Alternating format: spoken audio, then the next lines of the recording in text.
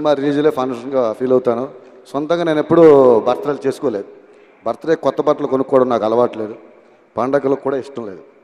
ఎందుకంటే 24 గంటలు దీని మీదే జాస్తో బతుకుతుంటాం కదా సినిమా వాళ్ళందరూ. నేను రాశానుగా కృష్ణానగరే మామ. సో ఇక్కడ ప్రతి వాళ్ళకి సినిమా రిలీజు, ఆడియో రిలీజే పండగ. సో నా జీవితంలో ఇంకా ఇలాంటి పండుగలు చాలా రావాలని మాత్రం కోరుకుంటున్నా. అలాగే గోపిచంద్ మలినేని గారితో ఫస్ట్ సినిమా నుంచి ఆయనకి పాటలు రాస్తున్నాను. చాలా మంచి టేస్ట్ ఉన్న డైరెక్టరు. నాకు చాలా బాగా మా ఇద్దరికి బాగా సింక్ బాగా కుదిరింది. సో ఆయన డైరెక్షన్లో మళ్ళీ సినిమాలో రాస్తాను, చాలా హ్యాపీగా ఉంది. అలాగే తమన్, దాదాపు ఈ మధ్యకాలంలో నేను ఎక్కువ పాటలు రాసిన మ్యూజిక్ డైరెక్టర్ తమన్. సో నాకు చాలా బ్రదర్లా ఉంటాడు, చాలా హ్యాపీ తమన్తో వర్క్ చేయడం. అలాగే పరుచూరి ప్రసాద్ గారు ఇండస్ట్రీకి వచ్చిన దగ్గర నుంచి నాకు బాగా పరిచయం నిర్మాత, మంచి ఫ్రెండ్లీగా నన్ను చాలా మంచి ఫ్రెండ్గా ఫీల్ అయ్యే నిర్మాత. సో ఆ బ్యానర్లో పనిచేయడం హ్యాపీగా ఉంది. అలాగే హీరో రామ్, సో నాకు చాలా కందిరేగి తర్వాత మళ్ళీ రామ్ గారికి రాయడం. రామ్ గారు థ్యాంక్ యూ. అంటే ఒక హీరో పాటలు విని బాగుందని వాళ్ళ మనసులో అనుకోవడం కాకుండా ఒక మెసేజ్ పెట్టి ట్విట్టర్లో పెట్టి Bhaskar Bhatla one of my favourite writer అని పెట్టి థ్యాంక్ యూ సార్. సో కందిరేగి కంటే చాలా పెద్ద హిట్ అవ్వాలి దాన్ని మనస్ఫూర్తిగా కోరుకుంటున్నా. ముగ్గురు ఫైట్ మాస్టర్ చేసాం. స్టంట్ శివ, విజయ్ మాస్టర్ మేద్దం చేసాం. మేము ఇంటర్వ్యూ ఫైట్ ఒకటి చేసాము, మంచి అద్భుతంగా చేసాం. చాలా బాగుంటుంది అనుకుంటున్నాం. చూడటానికి సాంగ్సే అందరూ చూసి మీరు ఎంజాయ్ చేస్తున్నారు. దానికంటే పవర్ఫుల్గా ఫైట్ కూడా ఉంటాయి సినిమాలో. Thank you. ఇది ఈ ఆడియో ఫంక్షన్ హీరో తమ్మన్న గారు థ్యాంక్స్, ఆర్టిస్టులు అందరికీ థ్యాంక్స్ చెబుతూ ఈ అవకాశం ఇచ్చినందుకు మీ అందరికీ థ్యాంక్స్ చెబుతూ సెలవుస్తున్నాను. Thank you very much. నమస్తే. మేము పైడిల్ వేసేటప్పుడు ఎప్పుడన్నా కంపోజ్ చేసేటప్పుడు కొంచెం డల్గా ఉండగాని హీరో రామ్ గారు చూసినామంటే ఆ డల్లు మొత్తం పోద్ది. ఎందువల్లంటే ప్రతి ఫైట్ చేసే బిట్లో చిన్న ఏదో ఒక స్టైలు, ఏదో బాడీ లాంగ్వేజ్, బట్ ఆయన స్టైలు, ఆయన ఇంట్రెస్ట్ చూస్తుంటే మాకు నచ్చుతుంది. Very very thank you Ram. అలాగే గోపి గారు ఫస్ట్ సినిమా నుంచి మాకు ఆల్రెడీ కోఆర్డినేటర్ చేసిన నుంచి మంచి ఫ్రెండు. ఫస్ట్ నుంచి మాకు ఆ సినిమాలు ప్రతి సినిమాలో కథలో కూర్చోవడం కానీ డిస్కషన్ చేయడం కానీ మాకు ఎంతో సపోర్ట్ ఇచ్చి, అంటే మేము ఫైట్ మాస్టర్ డైరెక్టరే ఉండదు, ఆయనతో ఫ్రెండ్ చేస్తుంటే సొంత బెదర్స్ లాగా ట్రీట్మెంట్ చేస్తాం.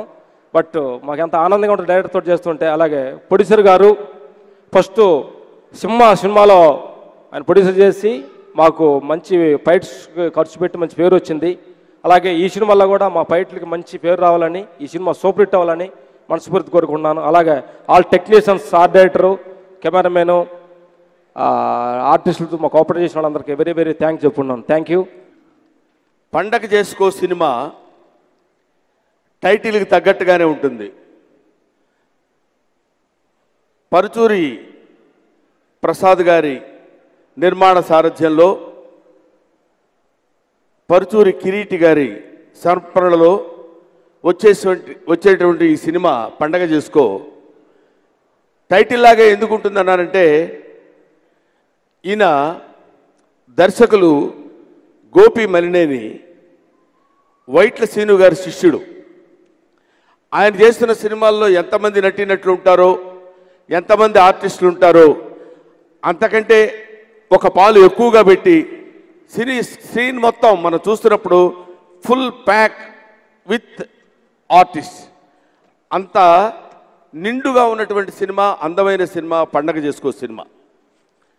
ఈ సినిమాలో ముఖ్యంగా సినిమా పెర్ఫార్మెన్స్ గురించి, సినిమాలో ఉన్న ఆర్టిస్టుల పెర్ఫార్మెన్స్ గురించి చెప్పాలంటే రామ్ ఈ సినిమాలో ఆకలిగొన్న పులిలా ఉన్నాడు, ఆవురావురమంటూ ఉన్నాడు. అతను ఒక్కడే ఉంటే పర్లా, పక్కన ఇద్దరు అమ్మాయిలు వేసుకొని ఉన్నాడు. పండగ చేసుకోకి క్యాప్షన్ లేదు, ఇంకా బ్రహ్మానందం గారికి ఆప్షన్ లేదు, వెళ్ళిపోతున్నారు. అందుకే ఒక బిస్కెట్ వేస్తే కూర్చుంటారేమో అని చెప్పా. అసలు నా ఉద్దేశంలో సినిమా అంటేనే ఎప్పుడు స్ట్రాంగ్గా బిలీవ్ చేసేది నమ్మకం. ఆర్టిస్టులు, టెక్నీషియన్స్ మేమందరం ఒక స్టోరీని నమ్మి సినిమా చేస్తాం. అలాగే మమ్మల్ని నమ్మి ప్రొడ్యూసర్ సినిమా తీస్తాడు. మేమందరూ తయారు చేసే సినిమాని నమ్మి ప్రేక్షకులు వాళ్ళు థియేటర్స్కి వస్తారు. అందరి నమ్మకం నిజమైన రోజే నిజమైన పండగ అని నా స్ట్రాంగ్ బిలీఫ్. ఈ సినిమా పండగ చేసుకో అందరి నమ్మకాల్ని నిజం చేసే సినిమా అవుతుంది. ఇవాళ పొద్దునే సంపత్తు చెప్తున్నా, లౌక్యం ఆడియో రిలీజ్ అప్పుడు నేను విజయవాడలో చాలా పెద్ద స్టేట్మెంట్ చాలా సాహసం చేసి ఇచ్చానని చాలామంది చెప్పారు. అలాగే ఇప్పుడు చెప్తున్నాను, Ram కెరియర్లోనే this is going to be the biggest grosser film అవుతుంది. దీంట్లో ఎటువంటి సందేహం లేదు. ఇది ఫుల్ కాన్ఫిడెన్స్తో చెప్తున్న మాట, కానీ ఓవర్ కాన్ఫిడెన్స్తో మాత్రం అనుకోవద్దు. రెడీ సినిమా హిందీలో సల్మాన్ ఖాన్ గారు చేసినప్పుడు నేను ఆయనతో కలిసి ట్రావెల్ అయ్యా. ఆల్మోస్ట్ 1-2 ఇయర్స్ ఇప్పటికీ ట్రావెల్ అవుతున్నాం. ఆయన నెక్స్ట్ ఫిలిం నేను రాస్తున్నాను, నో ఎంట్రీ మే ఎంట్రీ అని. ఆ రెడీ సినిమా చేస్తున్నప్పుడు నాతో సల్మాన్ ఖాన్ గారు అన్నారు, కోనా సార్ ఏ కోన నీ బందా ఇతనా ఎనర్జీ ఇస్కి అందర్ ఏ ఖాతా క్యా యార్ అన్నాడు. అతను ఏం తింటాడయ్యా బాబు ఇతను అని. రామ్ నీ యొక్క డైట్ చార్ట్ ఇస్తే అది నేను సల్మాన్ ఖాన్ గారికి ఫ్యాక్స్ చేస్తా. సో అంత. అండ్ ప్లస్ రామ్ ఇండస్ట్రీలో అతి కొద్ది మంది హీరోలు, అతి కొద్ది మంది అంటే వేళ్ల మీద లెక్కబెట్టి చెప్పొచ్చు, టెక్నీషియన్స్కి విలువ ఇచ్చే హీరో, ఎస్పెషల్లీ రైటర్స్కి. నా ఉద్దేశంలో రామ్ హీరో అయి ఉండకపోతే తను గ్యారంటీగా రైటర్ అయి ఉండేవాడు. ఎందుకంటే తన ట్విట్టర్లో తను పెట్టే వన్లైనర్స్, తన ప్రాస ఇవన్నీ చూసినప్పుడు నాకు ఎప్పుడు అనిపిస్తుంటుంది. అలాగే మొన్న జీ అవార్డ్స్లో తనకు వచ్చిన అవార్డుని రైటర్స్కి డెడికేట్ చేశాడు. సో ఇక రాబోయే ఫంక్షన్స్లో మ్యూజిక్ డైరెక్టర్స్, ప్రొడ్యూసర్స్తో పాటు రైటర్స్ కూడా కటౌట్లు పెట్టాలి అని రాము చెప్పాలి. అండ్ ఈ పండగ చేసుకో అన్న సినిమా మేము ఏదో చరిత్రని తిరగరాసే మేము స్టోరీ ఏం చేయలేదు. మా వెలుగొండ సీన్ ఇచ్చాడు కథ. ఈ సినిమా చాలా పెద్ద హిట్ అవ్వాలని, మా ఓడికి మంచి డబ్బు రావాలని, అట్లానే డిస్ట్రిబ్యూటర్లు కూడా మంచి ప్రాఫిట్స్ రావాలని మనస్ఫూర్తిగా కోరుకుంటూ ఈరోజు ఆడియో లాంచ్ మన తమన్ మంచి మ్యూజిక్ చేశాడు. ఈ పాటలు చూస్తుంటే చాలా బాగున్నాయి. అందరికీ పండగ చేసుకోలాగే ఉంది.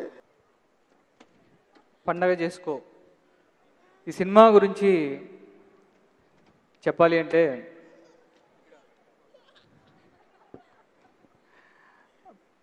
పండగ చేసుకో నిజంగా ఈ సినిమా మా రామ్కి ఎనర్జెటిక్ స్టార్ రామ్ అంటే హీజ్ మై బ్రదర్. అంటే ఒక బ్రదర్ని ఎలా డైరెక్ట్ చేయాలో, ఎలా ఒళ్ళు దగ్గర పెట్టుకొని ఈ సినిమాని డైరెక్ట్ చేశాను. బలుపు తర్వాత బలవకుండా చాలా జాగ్రత్తగా ఒళ్ళు దగ్గర పెట్టుకొని చేసిన సినిమా ఇది. రామ్ గురించి ఇందాకే సంపత్ గారు చెప్పారు, అలానే బ్రహ్మానందం గారు చెప్పారు. రామ్లో ఎనర్జీని వాడుకుంటూ,